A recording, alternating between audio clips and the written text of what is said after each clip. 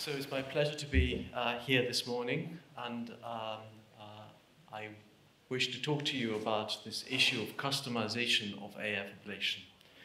So why do we need it? We need it because although in paroxysmal atrial fibrillation we're not doing too badly, although there's room for improvement, in the treatment of persistent atrial fibrillation we still have very modest success rates both in the short and longer term.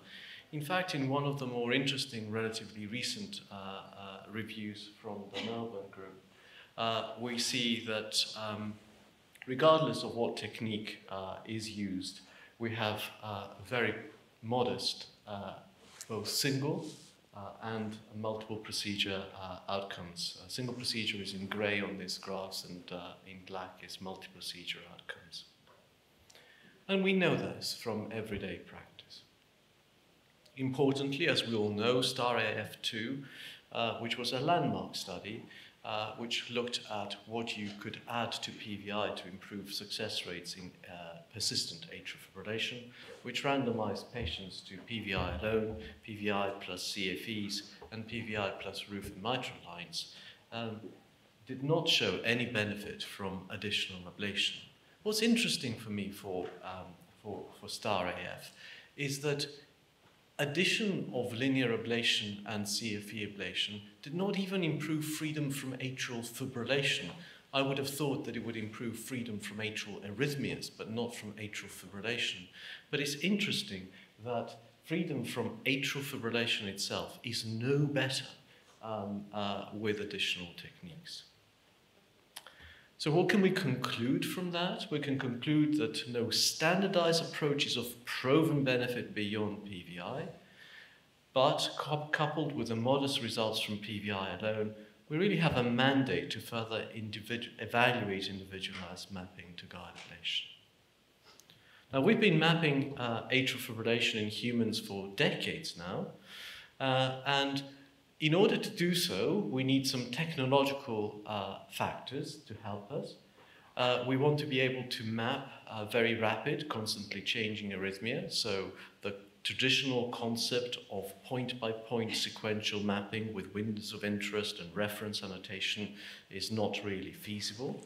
And we must have an adequate ability to recognize atrial activation, to deal with ventricular far-field activation, and to have both adequate resolution and an adequate field of view. And this balance between good local resolution and an adequately global picture is one that we want to address. Of course, we'd like to have both. There are techniques that have been around which are really only suitable for offline analysis, such as surgical mapping and non-contact mapping. And we're all familiar with Alessi's work from the 90s with intraoperative mapping of atrial fibrillation. Now, this is some non-contact work, again, from nearly 20 years ago now. But to show you 2 seconds of atrial fibrillation used to take me as a young research fellow about 10 hours of AF analysis to do. And how believable the data was, I'm not exactly sure. So what about intra-procedural live mapping of atrial fibrillation in persistent and long-standing persistent cases? As a summary, we have a number of technologies: Topera, CardioInsight, the work from Bart's with star mapping, Acutus, which we will hear more from Tom Wong, who follows me, and then I will focus for a bit on CartoFinder and work from our group. So as you know, Topera was a very interesting technology using baskets in one or both atria, and it is an example of of global mapping, which introduced some physiologic constraints, including action potential restitution curves, into a relatively black box equation to find either focal drivers of atrial fibrillation or rotors of atrial fibrillation. And some very impressive data was acquired both from the left atrium and the right atrium of patients, with some very promising early results. However, as you will all be familiar, that was followed by significant controversy, not only because of retraction of work on the OASIS study, but also because other groups, such as this good collaborative effort from the US, could not replicate the results first presented. So Topera went on a back burner. Star mapping from colleagues at Barts shows some promise. In essence, what the technique involves is trying to, using baskets again, go back to the source, whether the source is a focal point or the source is a micro-reentrant circuit. Things are a little more difficult with macro-reentry, as I understand it, but important validation work was first performed, including some in vitro work, and then some validation work during pacing and atrial tachycardia was performed and published earlier this year. And as discussed, the concept, if you have a stable rhythm, is you go back to the source of where the earliest electrograms were. So the group have now gone on to publish their results on using star mapping in persistent atrial fibrillation. And in essence, what they show here is that if you look at a group of persistent atrial fibrillation, and if you define an effect from ablation in areas of interest as either termination or prolongation in cycle length in the appendage by more than 30 milliseconds, then you get 88% efficacy in terms of doing something to the arrhythmia as defined above, with out of these cases, 49 of such areas causing cycle length prolongation, 18 leading to organization into atrial tachycardia, and 6 terminating to sinus rhythm. Importantly, they achieved 80% freedom from atrial fibrillation at 18-month follow-up, which appears very impressive. CardioInsight, as you know, is a technique using the vest and CT scanning, and the idea here is to again identify either focal drivers or reentrant circuits. And the main publication in this field is from the Bordeaux group and published several years ago now. In essence, the summary of this work is that the analysis shows incessantly changing beat-to-beat wavefronts, although areas of re-entry are not sustained. They can return to the same area. They're mostly left atrial, and they had termination in 75% of persistent and 15% of long-standing persistent patients, whereas if patients presented in sinus rhythm, they found 2 areas of interest. If patients had more than 6 months of AF, then there were multiple areas and termination rates fell sharply. I owe Acutus a very significant mention, although as discussed I will not give it all its due credit because Tom Wong is going to speak about it in the next talk. In essence, it is a non-contact instantaneous mapping system using ultrasound, voltage and dipole density mapping with rapid reconstruction of the geometry based on ultrasound and then superimposition of voltage and dipole density. Some very impressive looking maps can be obtained, and a key concept in the description of results that can be obtained with the system is that, again, you can have focal activity, you can have clearly re-entrant activity, and you can have localized irregular activation, something that I also find is quite a frequent observation with Carter Finder technology, which is what I will move on to now. So Tom will tell you more about experience and outcomes. So Carter Finder is an additional feature built into the Carto system. We used it with a version of Carto called version 5, but it is now in the soon to be released version 7 of Carto 3.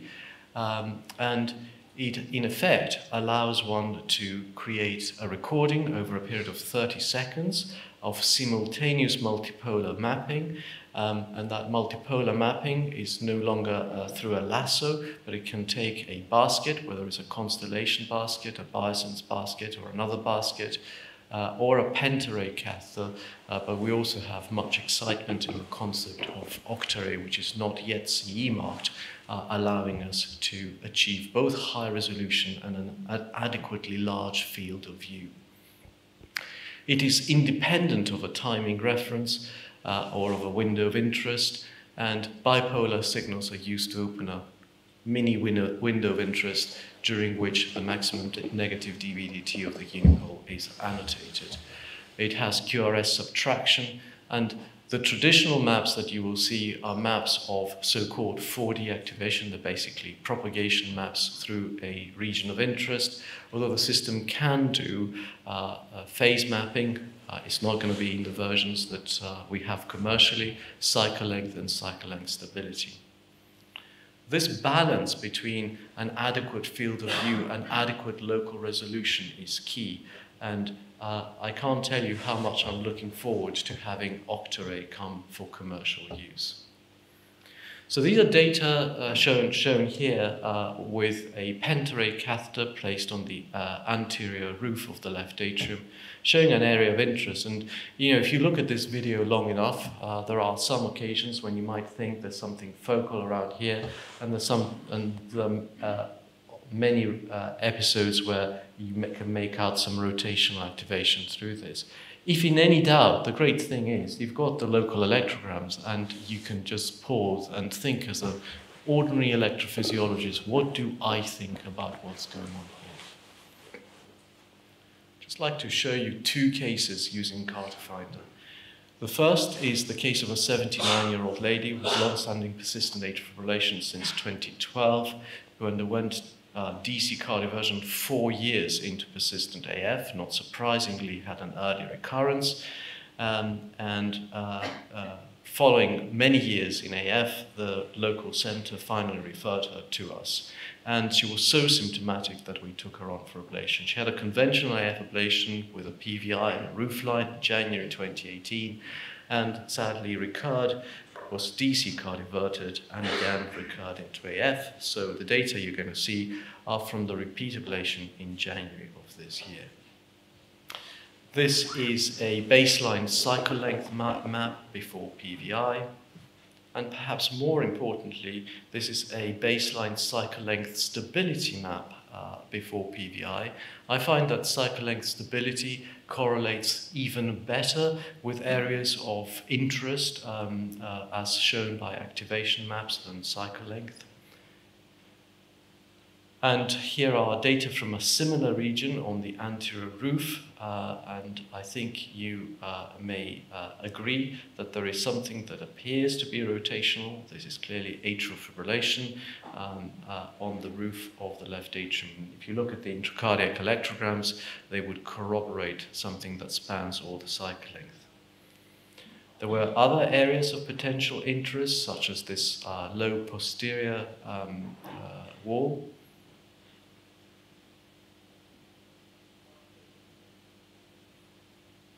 And there's an additional area more towards the lateral part of the posterior wall.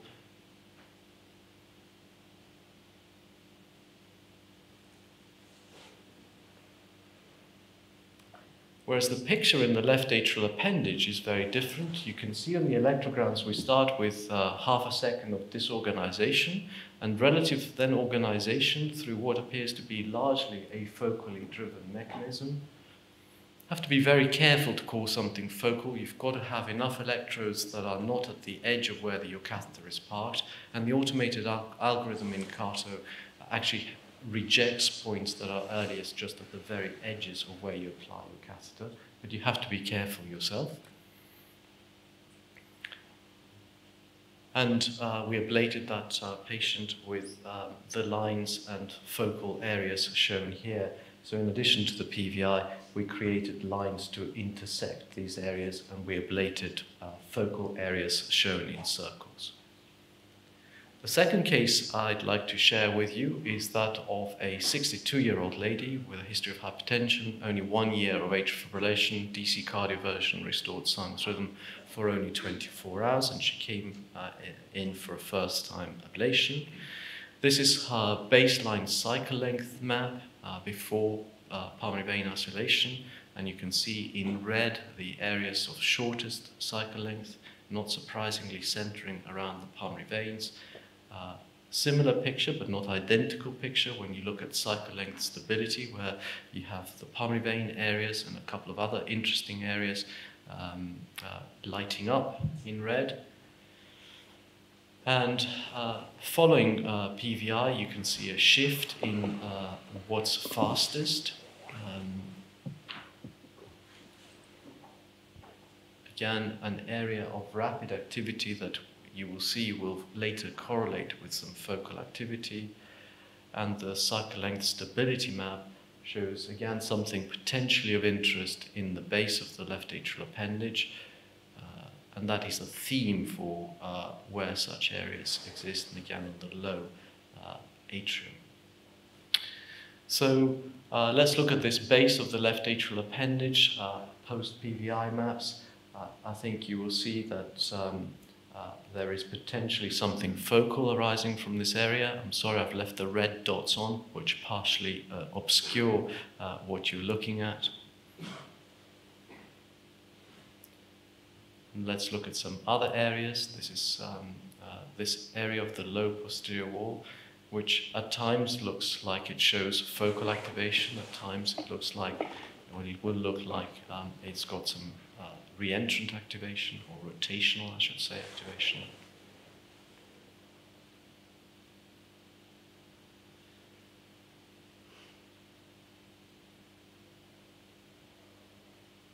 And what we do is we mark circles around where we think is focal activity, and we draw lines, design lines, to mark where we're going to go and ablate, usually anchoring areas, the center of where the reentrant circuit may be, and then drawing a line from its center to either an anatomical landmark or an ablation line, such as a wide area circumferential ablation line. And here's another area of interest on the roof, not far from that area of focal activity that I showed you earlier, which at times looks like it shows focal activation, and at some other times during this recording, you might just perceive some potentially reentrant activity, or rotational, I should say, activity. But there's no doubt that this is atrial fibrillation, and it changes all the time, especially in complex substrates. Some preliminary results I can share with you in a systematic way, that is a way that performs a PVI, and after PVI we map, almost always with a pentaray catheter, the atrial fibrillation in all the non-excluded areas, and that we then mark the site of any focal activity and site of any rotational activity, and draw lines from the center of the rotational activity to ablation or anatomical barriers. According to this protocol, we've treated 24 patients. Median age is 72, 10 were redo procedures. Duration of AF was 60 months, but duration of the current episode of AF was a median of 7, with a range of 4 to 16 months. Reasonably good LV function. Moderate left atrial dilatation, so I've not shown that bit of data there. The median time to last follow-up is only 155 days. We have patients who are only in the first month of follow-up, but patients who go back as long as 443 days. Nonetheless, without the addition of any new antiarrhythmic drugs, so some patients have stayed on anything that they had been on, but from memory here, only 1 patient was on amiodarone, 21 patients were in sinus rhythm, 2 in atrial tachycardia, 1 has come from a redo and it was an anterior roof gap, and only 1 had atrial fibrillation. So in conclusion, there's a pressing need to improve outcomes in persistent and long-standing persistent atrial fibrillation. Beyond improvements in ablation technology that will drive longer-lasting PVI, we now fully understand that we need a standardized way of individualizing mapping, because branding iron approaches beyond PVI have not shown adequate promise. Whether the technology we will be using will be Acutus, star mapping, Carter Finder, or something else, all these technologies show much promise, but we've been caught out before, and these very promising early results need to be tested in large randomized control studies. Thank you.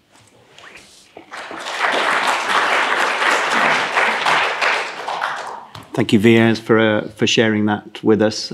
We haven't got an enormous amount of time, but I'll take any quick questions.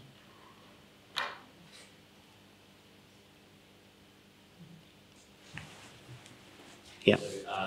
Great to hear this, and of course finishing with the thought of doing RCT. So any RCT is going to absolutely flourish as long as your RF effector is reproducible between different operators and on an intra-operator basis. So what measures are you going to adopt to ensure a reproducible RF effector? I think one of the advantages with many of these techniques is that you're not adding huge amounts of more ablation. But if you're absolutely right.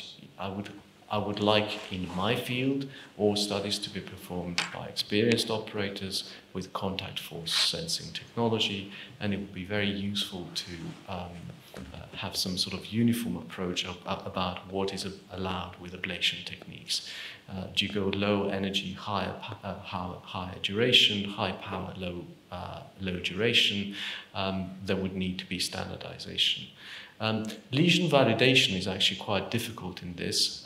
One could argue for pacing along ablated lines, because if you're only anchoring these lines to one side, it's clearly impossible to validate them beyond that. But when you do lines, as is necessary some of the time, that go from one barrier to the next, you would of course have to have the traditional markers of completion. Thank you very much, Viaz. I'd now like to introduce Dr. Tom Wong, again from the Royal Brompton Hospital, who's going to talk to us about is global mapping the key to better AF ablation outcomes? Thank you very much for the organizer of the invitation. Along the theme of mapping atrial fibrillation, I think the tradition starts many years ago when I was a fellow at St. Mary's. I witnessed the first mapping technology aimed to map atrial fibrillation, and also witnessed the pain that Dr. Markides had trying to post-process a very short duration of atrial fibrillation, which will take him hours and hours. Of course, there are many limitations of using this technology to map atrial fibrillation. You can see the geometry, the shell, is nothing near to what we know of the left atrium, and the isopotential map is maybe quite primitive in terms of depicting the wavefront of atrial fibrillation. However, it's really opened my eyes of the potentials that global mapping can show us in atrial fibrillation. Perhaps it's crucial for us to understand the atrial fibrillation activation, as the entire chamber are involved, at least the left, if not biatrial chamber, are involved in the atrial fibrillation activation. Therefore, if one just focuses one certain area of the heart, maybe one will miss what's happening in this very complex and constantly changing activation in atrial fibrillation. Now, some years later now, the technology has moved on. I'm just going to talk about this basket charge density mapping system not the other, a Topera and the VAS mapping, because I did not have any experience in those technology. And this technology is quite interesting to me. First of all, it's overcome some of the limitations from a non-contact mapping system that some years ago. First of all, the geometry become more accurate, where the geometry is created from the 48 ultrasound electrode, where in the cardiac chamber of interest, where the wall can, the anatomy can be reconstructed very accurately. And secondly, the non-contact mapping at a computing algorithm has changed to focus on to record sharper electrograms, unipolar electrograms from the source, the charge source, instead of voltage. So the first a piece of work that we have done is try to understand the accuracy of this non-contact mapping system compared with contact electrogram. And here you can see that we compare the non-contact signal, which is in blue, with the contact signals in red, the contact signals from the circular conventional catheter. And in overall, I'll show the data a bit later, you can see the X correlation can be quite high at the high 0.978 level, and the morphology correlation is pretty good. When you come to maybe 0.79, which is the poorest correlation here in this example, over here, the left atrium, the morphology correlation was not quite so good. So we look at the 20 patients with a bunch of electrograms during sinus rhythm and atrial fibrillation, and the morphology correlation really is not bad at all if the surface of the chamber of interest in sinus rhythm and atrial fibrillation less than 40 millimeter from the center of the basket. Above 40 millimeter, the morphological correlation was not so good. Similarly, as the timing differences, there are timing differences between contact and non-contact, particularly when one is moved away from the center of the basket.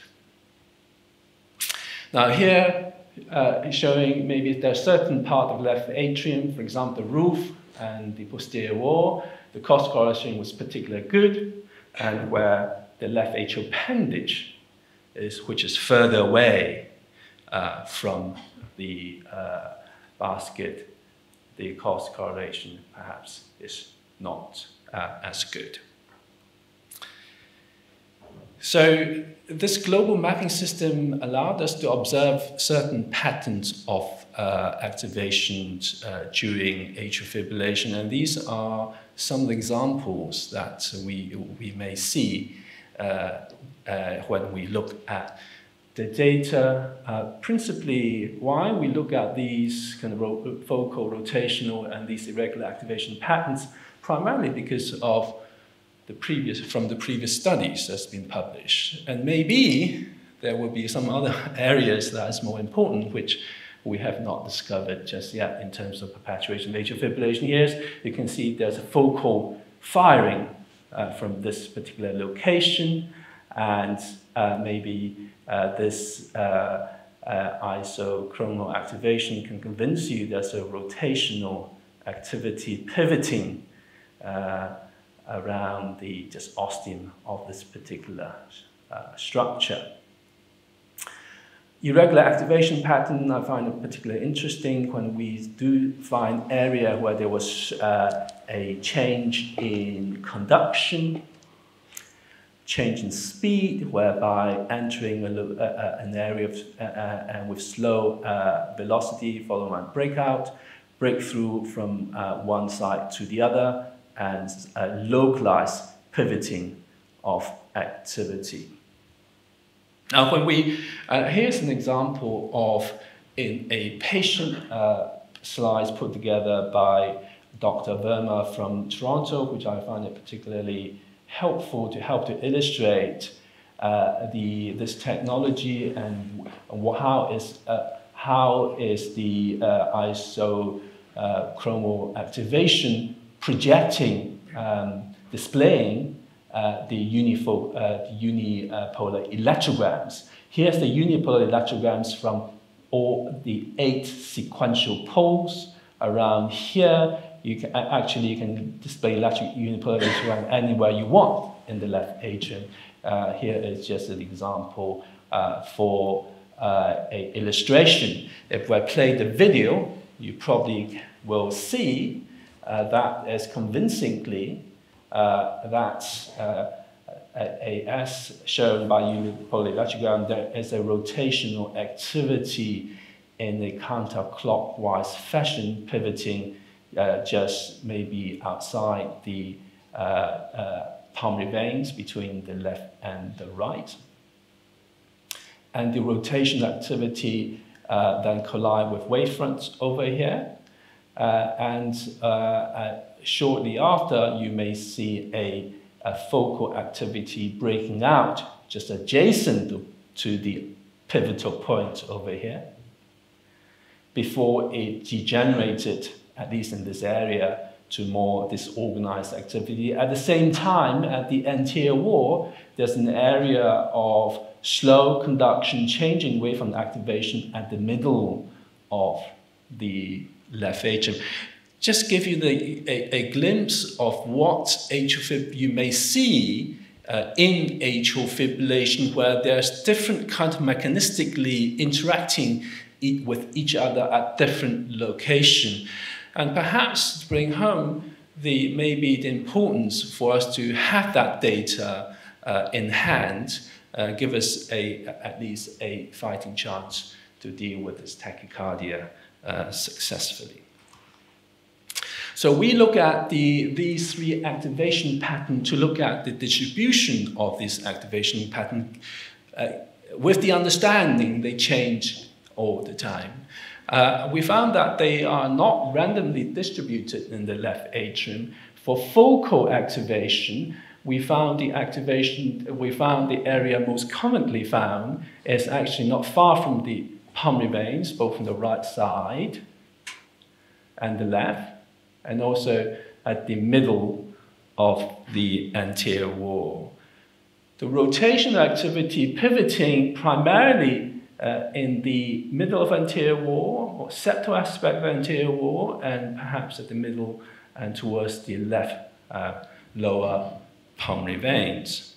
And whereas the more complex irregular activation was found at the middle, at the anterior wall, towards the valve and the middle posterior wall, and also low posterior wall. So what happened when we target these area of abnormal activity beyond pulmonary veins? After we isolate the pulmonary veins, the distribution of these abnormal areas or the area of interest doesn't really change very much, which is interesting.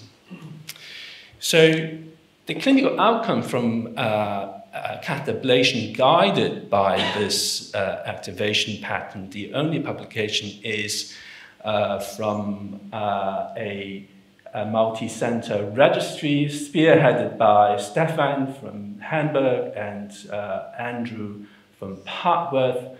Overall, there is 127 patients with persistent atrial fibrillation, 1.94 years in duration. And the pulmonary veins were electrically isolated first, followed by targeted ablations guided by this non-contact mapping system. And here is the result at 12 months from 24 hours Holter monitor at a 3-monthly interval. The success rate on or off anti-arrhythmic drugs, freedom from atrial fibrillation is 72.5%, and freedom from atrial fibrillation and atrial tachycardia is 69.2%. This result is respectable. Having said that, this is a single-arm study. There's no control cohort, so the data is early. So is global mapping the key to better AF ablation outcomes? I think we do see some encouraging early data. It may or it may not. But in my view, at least is a right step in the direction. Give us at least a chance to better understand atrial fibrillation and to help to improve the ablation outcome, which is not optimal at the moment. Thank you very much. Thanks very much, Tom. Any questions from the audience?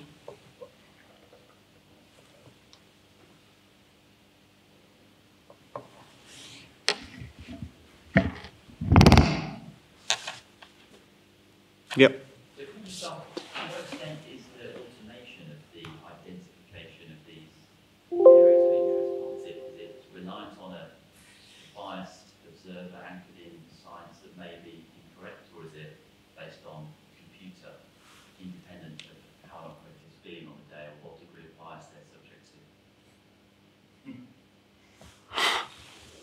Can the machine tell you exactly where to ablate, you mean?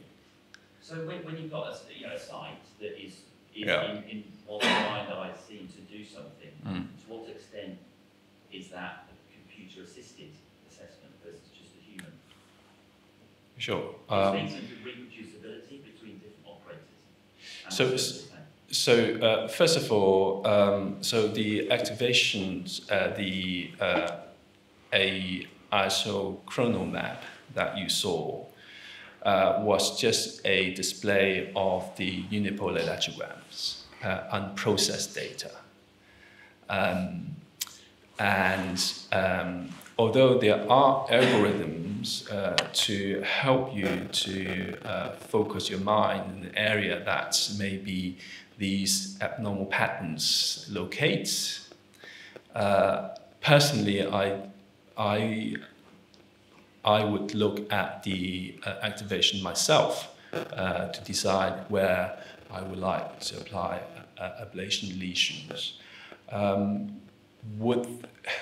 Yes, is all operator will come to the same conclusion and look at the same map?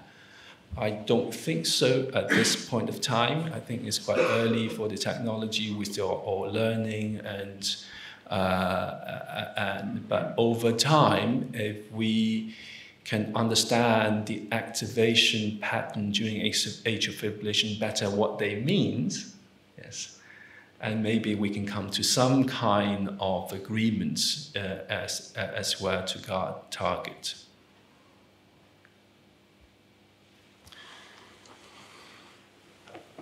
A brief question from me, Tom. We've seen some great examples of very nice-looking pictures.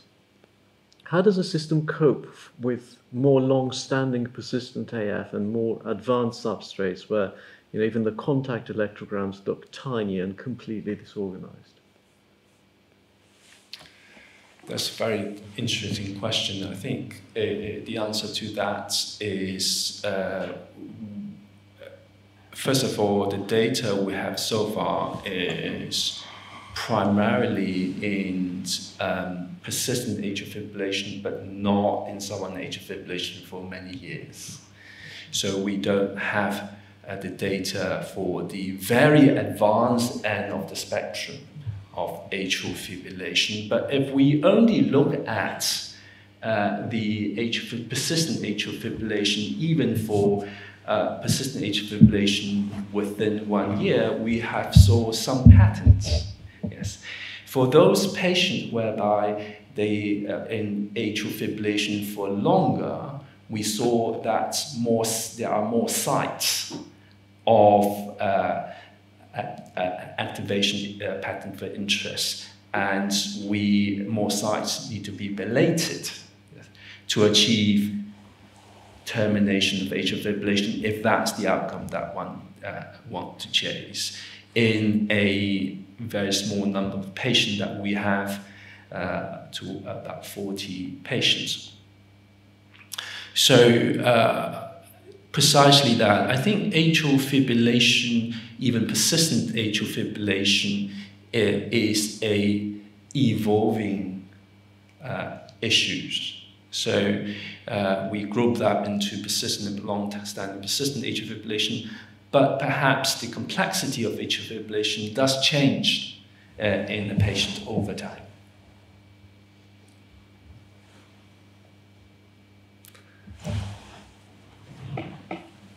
Question for you, Tom. Have you looked at whether these areas of interest correlate with areas of scar within the atrium? That's something we want to look at. We put a grant application together and was rejected. So here we are. In fact, that's a good point. Yes, I think someone to look into.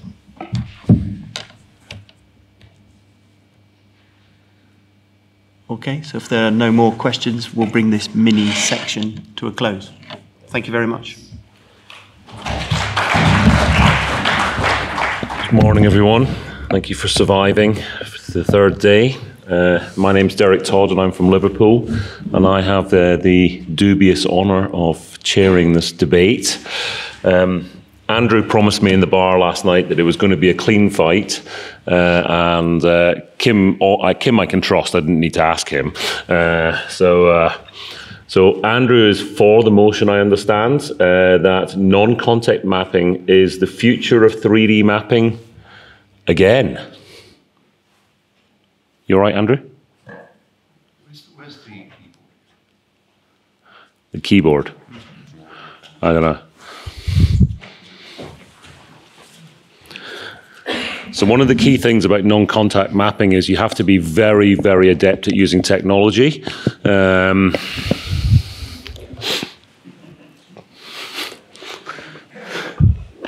Thank you for those words of encouragement, Dr. Tom. So I've been given this rather cheeky title, I would call it, in terms of again, I think the people who just preceded me have pointed to the issues that I wasn't that familiar with the former clinical systems. I mean, I know that there are a whole bunch of British electrophysiologists who did their research in that area. And I think when I've looked at their papers, I've never been able to find evidence of the difficulty they had in terms of analysis and the hours spent by Dr. Markides, etc., analysing the data, but there were clearly technical issues. I rather assumed that in order to get through the referees, they didn't want to, highlight these points too much, but I do get this very negative feel in the British community in regard to non-contact mapping as it was in its prior iteration. What I'm going to describe is the way that those problems have been solved. It goes back to really to fundamentally address the basis of the electrocardiogram as measured from within the cardiac chamber. And all of this is based on electromagnetic field theory. The whole of cardiology, I would say, or much of cardiology as it's developed, has been based on electromagnetic field theory. And the fact that this has emerged now as a very viable proposition as being based on readdressing the fundamentals of where the cardiac signals come from. In terms of cardiac field detection, as referred to, I believe, having spent some little while looking into this, that this is the platform for cardiology. If you go back through the 19th century, it starts with a guy called Ørsted, 1820 in Copenhagen, and then through Michael Faraday, James Clerk Maxwell, through to there's a guy called Émile Dubois-Raymond, who was in Germany, but he inspired this person, Gabriel Lippmann, to develop this very sensitive capillary electrometer. And what one sees here is the basis of its action referred to the interface between a layer of mercury placed on some sulfuric acid, and they found that if actually this was presented with bioelectric signals, one could get some movements that could be then detected through a microscope. And this was the basis of the measurements then made by Waller in West London, that were the first recordings of cardiac electrical activity that then went on through the Stuart galvanometer, the work of Eindhoven, etc. And the thing I've been thinking is that, you know, when our generation of medical students, we did physics at school, and then we went to medical school, and then you did all your preclinical stuff, and then you looked at the electrocardiogram, and suddenly there's this enormous disconnect. And even now when I look back at those textbooks, you know, from this idea of this electrical stuff going on in the heart, and somehow you recorded it from the chest wall of the individual, and that is not being explained, and it's because actually much of it was incorrect in terms of those connections, as well as it not being, you know, expressed fully in the books that we used to read, at least. In terms of, as presented already, you know, the issue that we're presented with, of course, is these data whereby our capacity to fix atrial fibrillation is somewhat limited in its persistent presentation, and I would, in general terms, there's not much happened over a 20-year period in terms of outcomes. You know, in terms of stuff that's truly published, this 50% is sort of stuck in terms of where we are. The pulmonary veins that were identified empirically remain the source of interest. What I will come to conclude on is I do believe that atrial fibrillation is basically a problem in developmental biology, and that's supported by the genetic background to it. I think it's supported by the measurements made by non-contact mapping in terms of the areas of interest. It's supported actually, I think, by the fact that pulmonary veins are often, you know, involved in so many patients of the ones that we actually see.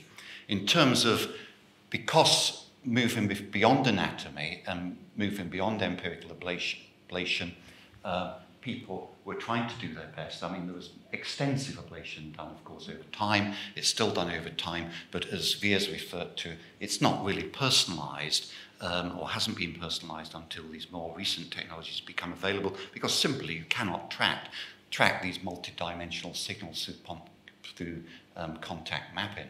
The first person really, and I think we have to give credit to Sanjeev for this, to think about the idea of global mapping,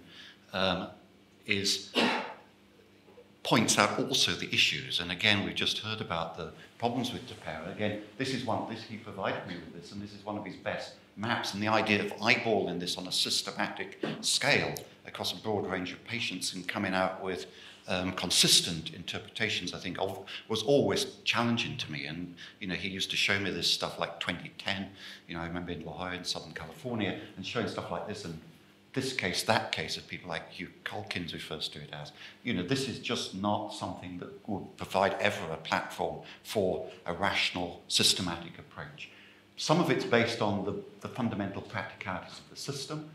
The basket catheter, and it was basically started out as the Boston Constellation, then moved off into the Tapera basket, but basically enormous gaps, of course, between the electrodes, and so interpolation was required, or if you're doing point by point, of course, sequential activation. And as again Via's referred to, you know, this idea of a global map, and the idea of potentially remap. You know, if you do something, you're likely to have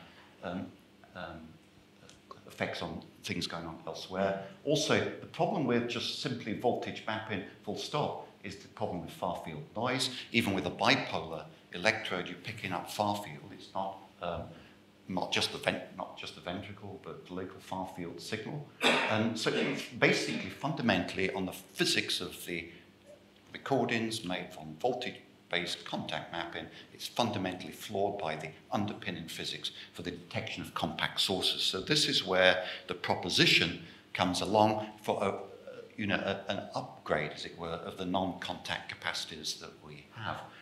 Non-contact voltage mapping has a long and storied history, I would argue. Bruno Taccardi first presented at the HRC in 1984, but this is his paper from Circulation in 1987. And this is in an open chest dog, and the balloon, being Italian, has joked about olive-shaped probe. It doesn't, I don't know what sort of olive this is, but basically placed him in the cavity of the dog. He was really interested in ventricular arrhythmia, which I guess was the first work done at St. Mary's and such like, but basically electrodes were placed from the epicardium through the endocardium, and then basically signals were placed through there. But the point is that he could detect within the chamber fundamentally an electrocardiogram, if you like, and looking at what was referred to in the paper's earliest spatial negativity. The problem is the resolution was somewhat restricted to 1.5 centimeters, which is not what one would ideally like.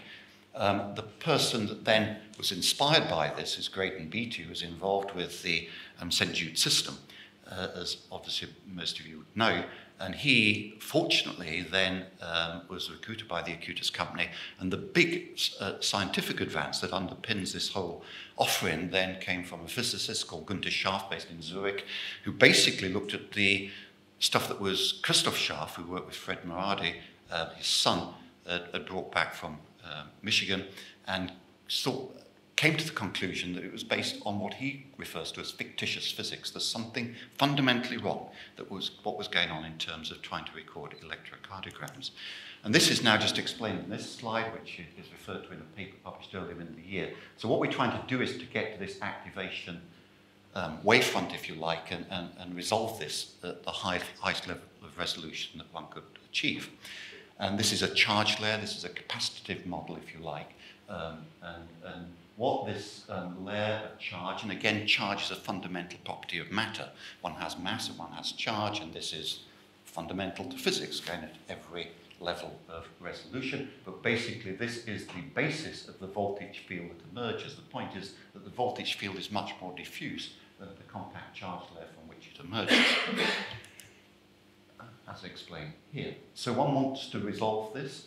The way that the electrocardiogram has been explained in all the textbooks, the big texts, a field called electrocardiology that most of you will not have delved into for good reason, I think, and it's based on a so-called current model. So they've elaborated, it's called the double layer, whereby they hypothesize, and it's a hypothetical model, current movements, and somehow they came to the conclusion that these currents generated a voltage field, which even Michael Faraday, 1832, said a current, i.e. a moving charge, generates a magnetic field, not a voltage field. So basically, it's fundamentally flawed in the very basic physics.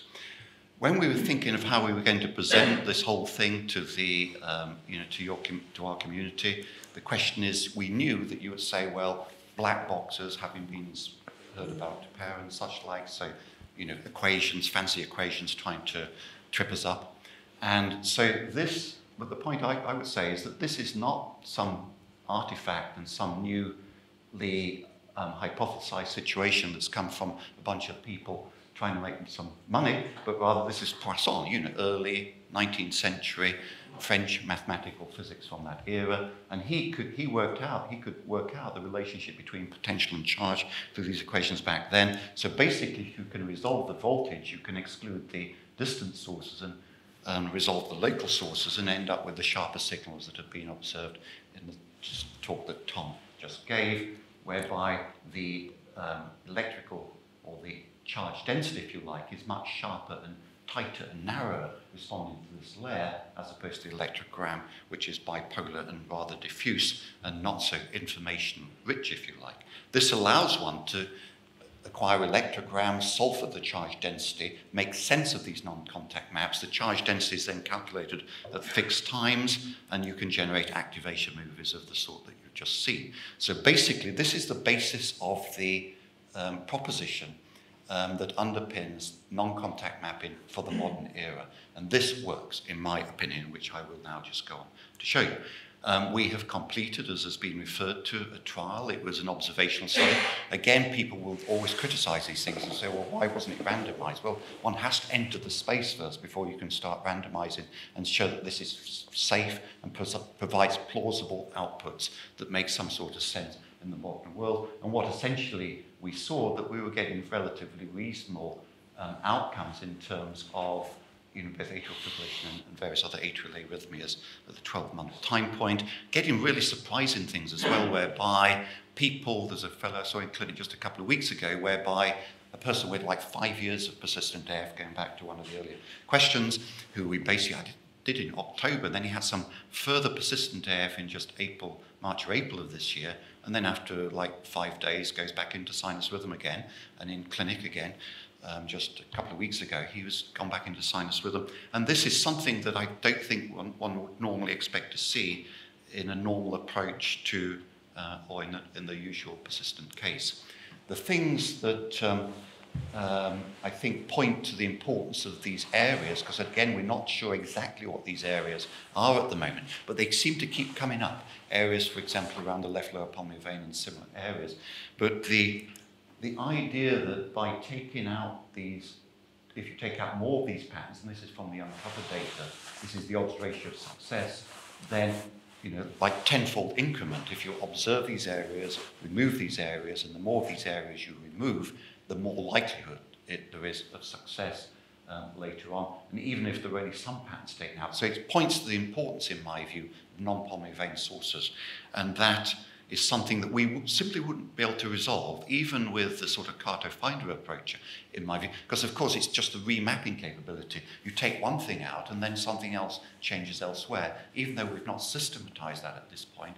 And I think people like Tom are doing that. That is something that will come, I think, in the relatively near future. The thing, I think this is really a fundamental advance, you know, that basically, this is a new technique, and the fellow Sidney Brenner won the Nobel Prize, died earlier this year, a Cambridge-based scientist who very fundamentally, he was referred here to gene sequencing, but I think, you know, a Cambridge thing like linking genes to function, I think here we have a really solid and powerful platform now. 150,000 electrograms every second. I think there's a very strong argument that atrial fibrillation is fundamentally a genetic disease, and making the number of measurements that one can make that include measurements of contractile function. I think we can interface it with some work that we've done over time of, you know, interrogating the myocardium with PREM stims. It becomes almost like an in vivo protein assay of function, whereby the ion channels, even the fibrous tissue, everything else, one can resolve its impact upon the outputs, electrical outputs within the system. And therefore, a new taxonomy, if you like, of disease. I mean, as has been referred to, some atrial fibrillation, I think, is more to the right. Some will be more driven from uniquely pulmonary veins, some from other area of the atrium. And if we can break down the different subgroups, we can then make more sense of the genetics, which at the moment is relatively unresolved. And we can also actually, things like single-cell biology are opened up, and then the capacity to see what's actually going on in different areas, and druggability comes into the frame. What these sorts of patterns have suggested to me, and it just came recently, I mentioned developmental biology, but this idea of like the pulmonary veins are sort of locking on, maybe 10 weeks post-conception, within the womb, the heart starts as a tube and then it's folding, and the signals that are genetic are telling different things to happen. And what the genes that were identified early on in genome-wide association studies, this is the first paper that appeared in 2007 in Nature, referred to PITX, and PITX is involved in left-right asymmetry in the heart, but also has something to do with the pulmonary myocardium and the linking. And I've been saying to patients this idea of some sort of adhesion, if you like, between the pulmonary veins and the left atrial body is one area of interest, but other genes might refer to other potential, you know, stirring up, if you like, of the electrical activity elsewhere. And I just put this in this morning and looking at these various things. This is from Patrick Eleanor's more recent stuff, but these genes are developmental genes, most of them. And even the ion channel genes like SCN10A here, SCN5A, when we've knocked them out in mice, we've found that they have massive developmental impacts in terms of modification of the chamber. So I think now with non-contact mapping, again, we can now make sense of some of this stuff. You know, it's going to be a big challenge and it'll take quite a period of time, but I think we've actually got a way in for the first time. So in conclusion, and I've changed the title of this thing here, just to annoy Derek probably, but non-contact mapping is the future of 3D mapping, finally. I think this is now, with this interface between non-fictitious physics with technology, we now can get to make some sensible statements in regard to cardiac electrophysiology. I think I can make a straightforward statement that the charge layer is the true source of the cardiac electrical field. It's not difficult for me to state that based on the evidence that's out there that goes back, a couple of hundred years, basically. The calculation of the charge density allows non-contact mapping as opposed to the hard work that was done by the young people as they were in those days, doing their PhDs and their MDs way back. and we can actually do sensible non-contact mapping now that is not frustrating, gives online responses, and also allows remapping that's rapid. These are plausible, actionable maps of a complex cardiac arrhythmia. I think they can accommodate all prior knowledge. I don't think there's anything that I've read or seen that can't be accommodated within what we're seeing. So we don't have to attack other stuff. We can just say it is brought within this umbrella, if you like, and someone like Sanjeev has moved off the terminology rotus to rotational activity to incorporate that. Rotus cannot be measured in humans. You know, they are basically a biophysical phenomenon. And it allows a deep phenotyping. You've got an accessible, quantifiable system here, provides a discovery platform, it can link genes to function, and I think these very granular measurements, I think even within the ventricle, you know, one will be able to make statements in terms of specific risk in terms of individuals, which I don't think will ever be resolved on the basis of the genotype, but on the basis of the phenotype, we can achieve that. So I think, again, I will conclude that, you know, non-contact mapping is the future of 3D mapping.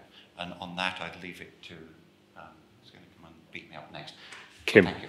Thanks, Andrew.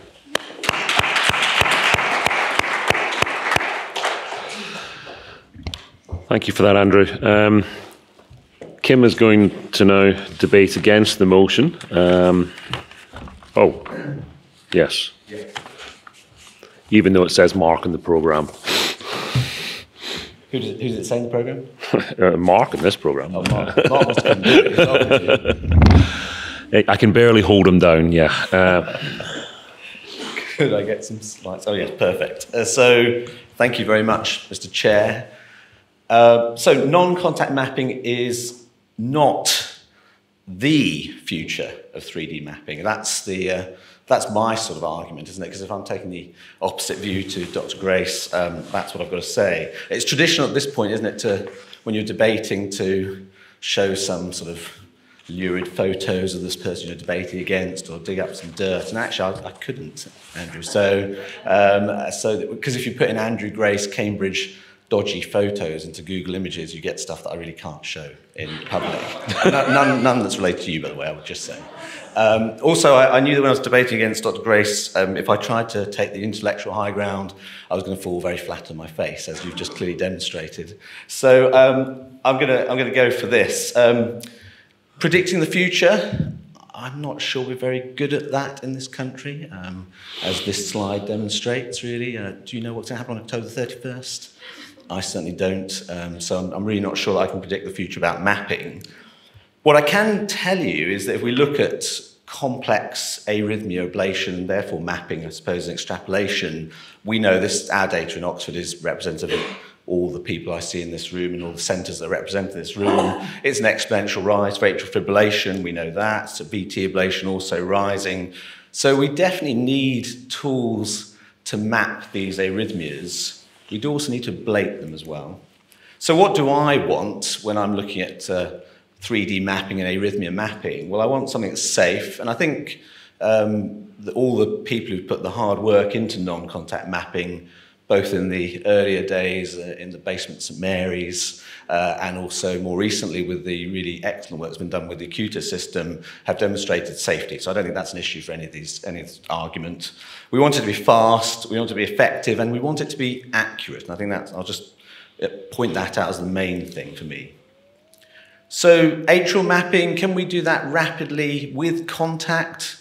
Well, I think we can. If we've got stable atrial arrhythmias like this patient here who has, I hope everyone could see a sort of roof-dependent flutter going there around the left atrium. We can see the veins have been isolated previously with some low voltage areas, and then a roof line is deployed to ablate that. That's done really, I would say, in most people's centres who are doing this sort of work very rapidly, even with a contact catheter. I'm not sure that this requires non-contact mapping. Indeed, I'm not even sure what the data is for non-contact mapping of stable tachyarrhythmias. So I think also when you've got quite complex substrate, this patient had in the bad old days an extensive cafe ablation, and what you hopefully can see there is a lot of colour on the front wall. This is the front wall of the left atrium, some little low voltage areas that are grey, and actually with contact mapping, and I think this again is an important point, and we'll come back to it, is we have good validation of contact mapping for low voltage areas to an extent. So here you can see this rotational activity, but there's these grey areas, and if we play the propagation map, we can see we've used a high-density mapping catheter, and there's just a suggestion of a little channel just here that everything goes through. In fact, this low-voltage area probably extends a little bit more across the anterior walls. So obviously ablated across there because I thought there was a cafe. Clearly didn't have a cutis at the time to guide my ablation strategy, sadly. And then one burn, I think, there probably does it anyway. So yeah, so that's, I think, with contact mapping, done relatively quickly, accurate, effective. What about the wrong timing window? I think one of the many strengths of non-contact mapping, I'm here clearly arguing against, but I'm going to say, what are the strengths? One of them is clearly that ability to, as Dr. Grace described, map, remap, and particularly with complex areas of substrates like AF, that ability to perform a intervention, an ablation somewhere, and then remap again. I appreciate that is going to be difficult if you wanted to do that contact mapping.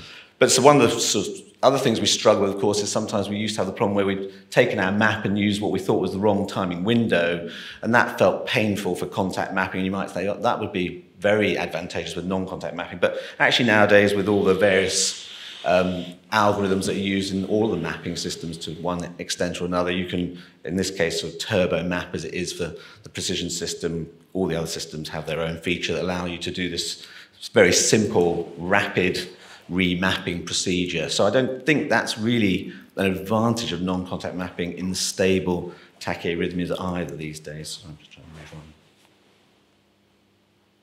Yeah, this is me real-time mapping, clearly. Pretty slow, sorry about that. But yeah, so you can remap again very quickly.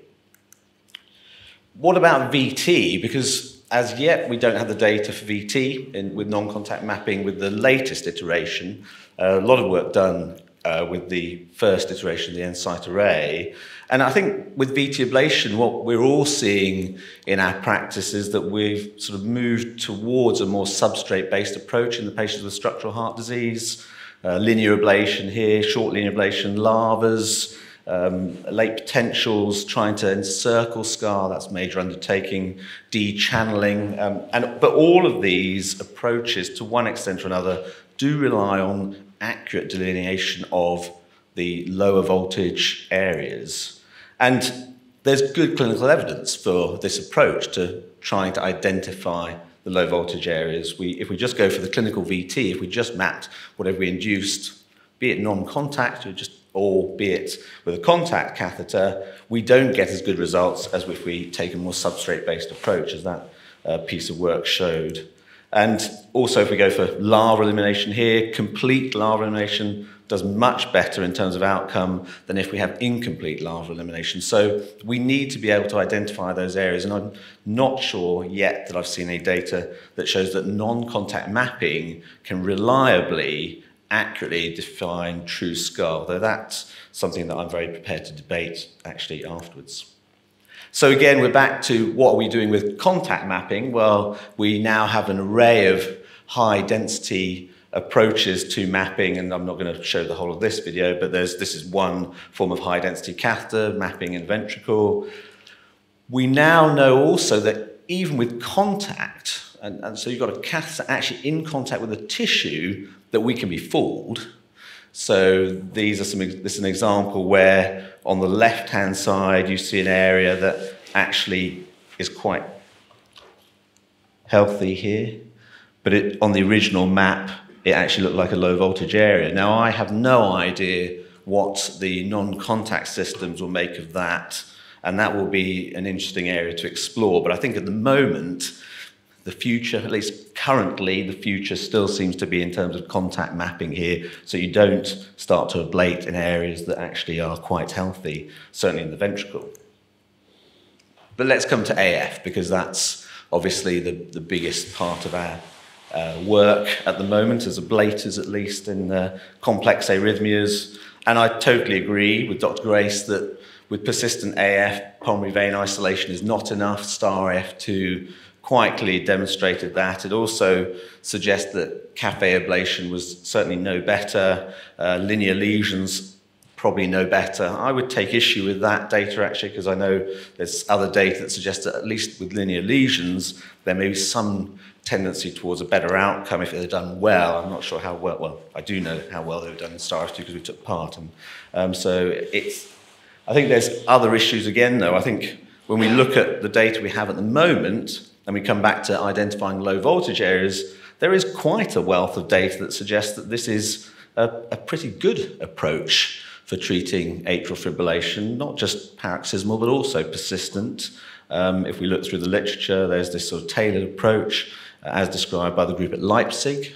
And also there's more data from the Leipzig group showing that actually, if you don't address the patients with these low voltage areas, actually they do far worse than the patients in whom you do address it. How you address it, I'm not entirely sure, but if you do address it, they do better. So when we see the pictures of the non-contact mapping, I'm not sure that I've yet got a feel for where the low voltage is. In fact, that was asked of, I think, of Tom and previously, and I think that's an interesting area and one to explore. And when we look at also these other studies that look at other ways of dealing with persistent AF, again, it hinges on being able to define these lower voltage areas. I suppose if I'm sort of being transparent and honest, it's fair to say that presumably the reason we haven't been trying to look for the activation patterns is because we haven't had the tool.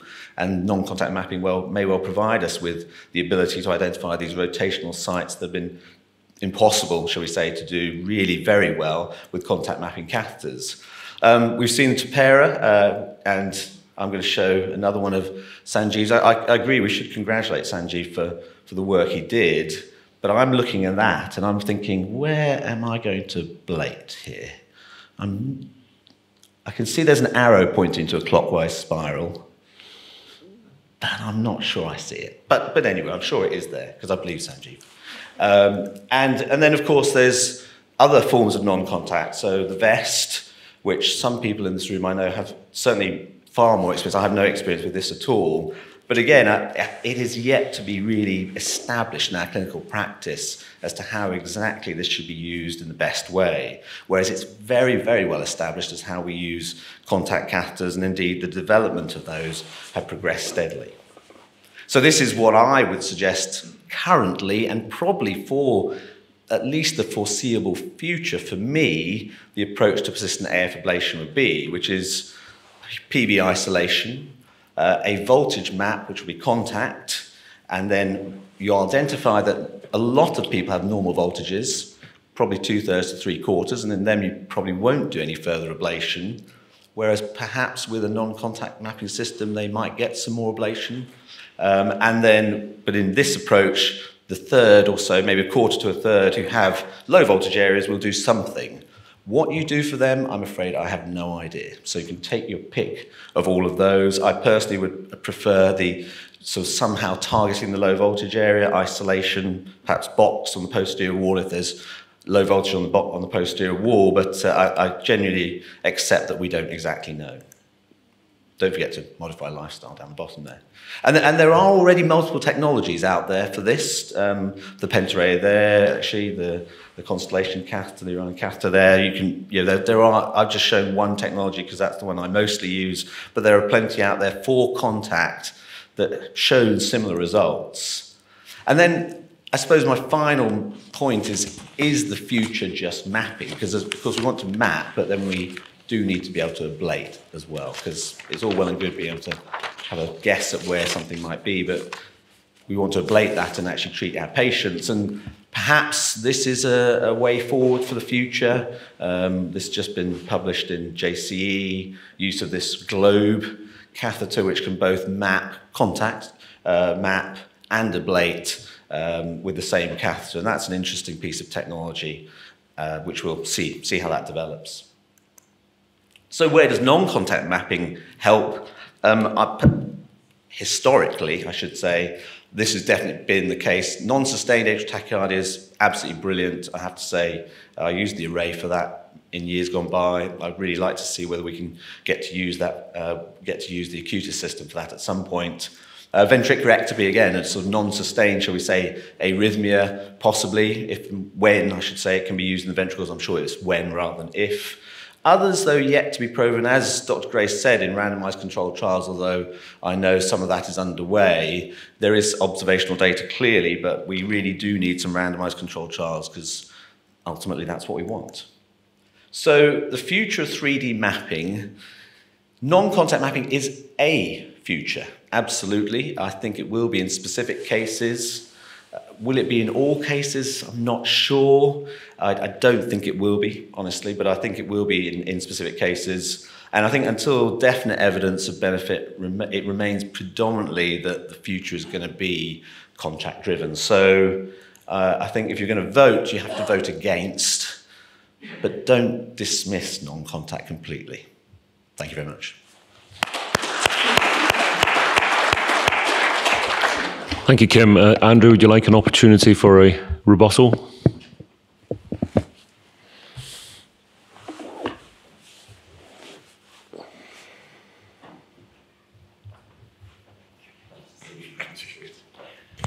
I think in terms of, this is a work in progress. I mean, what again, thinking back to the presentations, the Uncover, as I mentioned, you have to get in and one has to show safety.